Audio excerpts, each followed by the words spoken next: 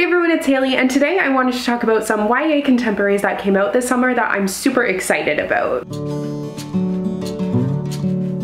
So today's video is actually sponsored by the authors, but I am so excited to be able to help them out. So I have 5 books here to talk about, and I'm really excited for all of them. They sound like the perfect late summer reads, and I can't wait. The first book is You and Me at the End of the World by Brianna Bourne. This book is like a different take on the apocalypse, which is so great. Like, I love that all of these books are very unique. They are contemporaries with a little bit of a twist to them. In this case, the apocalypse has happened, and the main character, Hannah, she wakes up and finds the city completely empty except for this other guy named Leo. And Leo, of course, is like devastatingly handsome, charming, but also kind of selfish. But the two of them end up exploring the world together, as they seem to be the only two left. So they go around exploring, trying to get answers to the obvious questions that they probably have, but they also realize the freedom that comes with them being by themselves. While it's isolating, they also don't have the expectations of school or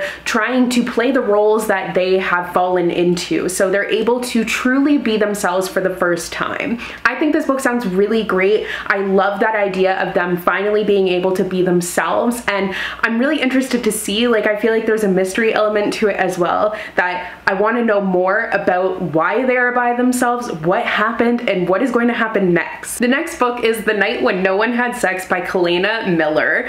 Obviously that title is going to pull you in right away, but the concept for it sounds so amazing. So this is about a group of teenagers who end up making a pact. It's prom night, so it's that kind of pact, and they have this secluded cabin with a bunch of condoms and no parents. So they feel like it's going to be the perfect night and everything, but then everything that can go wrong ends up going wrong. Like, everything's going wrong. This one character's fantasy role-playing ends up getting her locked in a closet. The other character just got off the waitlist for Yale, and she's trying to figure out how to tell her girlfriend about that, how she feels about it. And then another character's grandmother has to undergo emergency surgery. So there are just a million things happening, and they are not at all what they expected. Now, this has a little twist because it's told alternating between the perspectives of the characters and their group chat, which I think is so amazing. Like, I'm sure we all have been in a group chat where there are just so many things happening, and it's a really fun and funny place, and I definitely have been in a few of those, and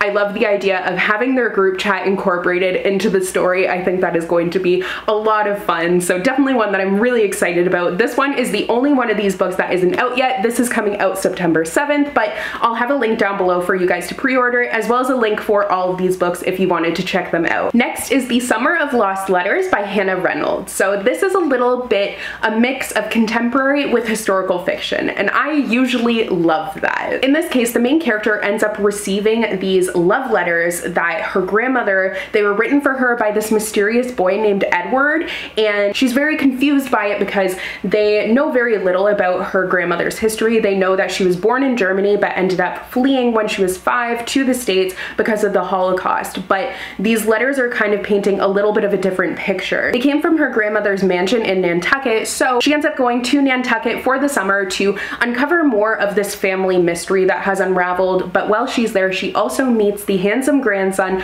of the Edward who was writing her grandmother letters. So I'm really interested to see what the grandmother story is. I feel like it's kind of going to be 2 stories at the same time, and that sounds really cool and very interesting. Like, you're gonna have the story of the main character in present day, and then also the story of the grandmother and Edward, and I feel like it's gonna be kind of mirroring love stories, and that sounds great. Next is In the Same Boat by Holly Green. So this follows this Texas canoe race where they race for like 265 miles, and it's over the course of days, so they have to do it in like the pitch black, and it's very dangerous. And the main character is entering this race because last year she ended up ending her father's 20-year streak of finishing it, and she was the cause of why he didn't finish it. So now her father, she knows, like, he's looking at her not the same way anymore. He's really upset about it. So to try and redeem herself, herself. She's entering the race with her brother. But then at the last minute, her brother ends up ditching her for another team. So the only person left that she can team up with is her ex-best friend, now enemy.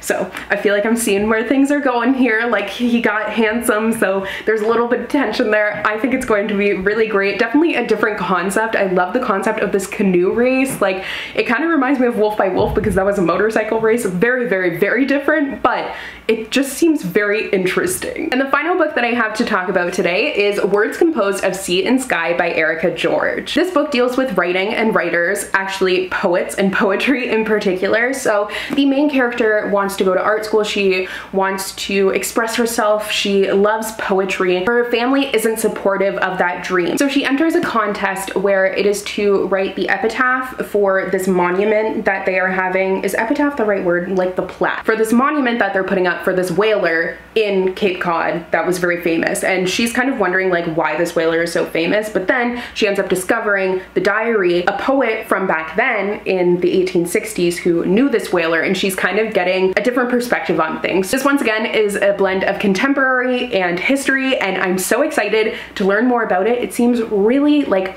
I don't really know what the connection is going to be there, but I'm definitely intrigued by it. So those are all the books that I had to talk about today. Thank you so much to the authors for sponsoring me. All of these books are out now except for The Night When No One Had Sex, but that one can be pre-ordered. So I will have a link down below for you guys to check all of these out. But that's going to be all for today's video. I hope you enjoyed, and I will see you in a new one soon. Bye!